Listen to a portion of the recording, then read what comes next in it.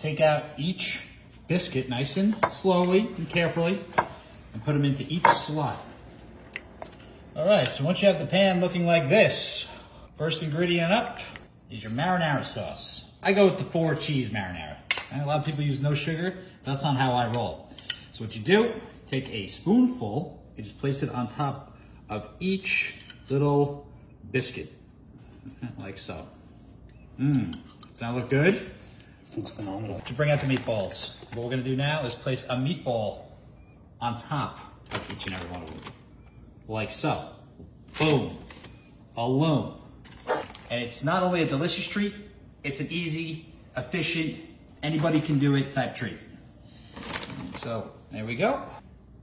2, 3. Boom. Once you go over here and grab your Italian seasoning, and we do a little sprinkle on each one. Look at that. Doesn't that look good? Doesn't that look absolutely fantastic? Wow. Right? Whoa. Does it get any better looking than this? I don't think so. I don't think so either. Look at, What is? do you see it? I can barely keep the water inside of my mouth. All right. So, once you have the seasoning, you know what we're doing. We're bringing out the Parmesan. Cheese. Not the cheese. And just like the seasoning and the meatballs, you place some on each and every one of them. Okay. Like that. Oh, doesn't that look good? Wow. Doesn't it look good? It's so good, and it's so clean, and it's really, like I said, gonna be one of the easiest things you've ever done in your entire life, and one of the most delicious meals you've ever had in your entire life. And if it's not, then there's probably something wrong with you, and you should probably go to the doctor. All right, so once you have the tray looking like this, what we're gonna do is we're gonna take it, I'm gonna throw it into the oven for 45 minutes at 350 degrees. Oh.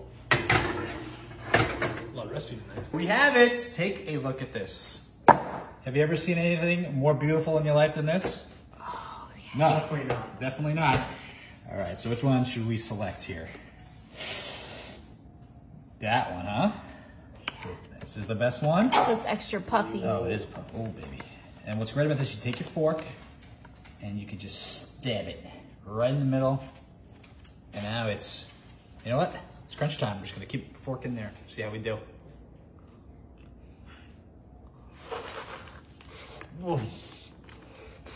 Wow.